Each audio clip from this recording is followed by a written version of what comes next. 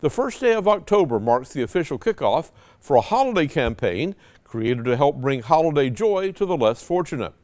Toys for Tots is a nationwide charitable campaign where U.S. Marines and other volunteers partner with businesses to collect new and unwrapped toys and distribute them to the 15 million children living in poverty.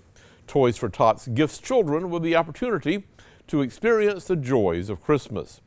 The toys, books, and other gifts collected and distributed by the Marines offer these children recognition, confidence, and a positive memory for a lifetime. Last year, the Toys for Tots program helped fulfill the holiday hopes and dreams of 7 million children in more than 800 communities nationwide.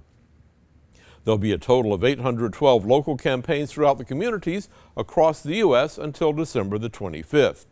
To find a local Toys for Tot campaign near you, you can visit www.toysfortot.org.